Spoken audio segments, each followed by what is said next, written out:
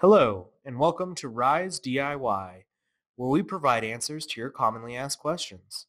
Today we will be showing you how to check your data usage. We will begin on the Rise Broadband homepage, located at risebroadband.com. We'll go to the My Account tab, go to the Account Dashboard, scroll down to the bottom, and select Check My Usage. You'll want to type in your account number first. Then you'll type in your phone number and click Submit. From here, you'll be able to scroll down and see your data usage for both the previous month and the current month to date.